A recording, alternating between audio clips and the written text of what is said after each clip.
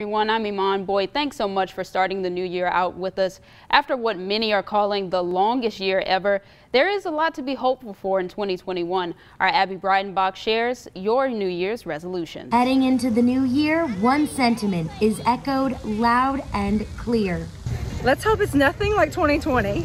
Many proceeding with caution into 2021. I know things aren't going to change overnight, but I think going through the year, we've gained a lot of perspective of how we can tackle this year. And this year, Acadiana has some resolutions we can all get on board with. Eat more cake and love my body a little bit more. The biggest one is to spend as much time with my daughter as I am or have had the chance to this year. I would like to learn about giving back to the community and becoming more involved.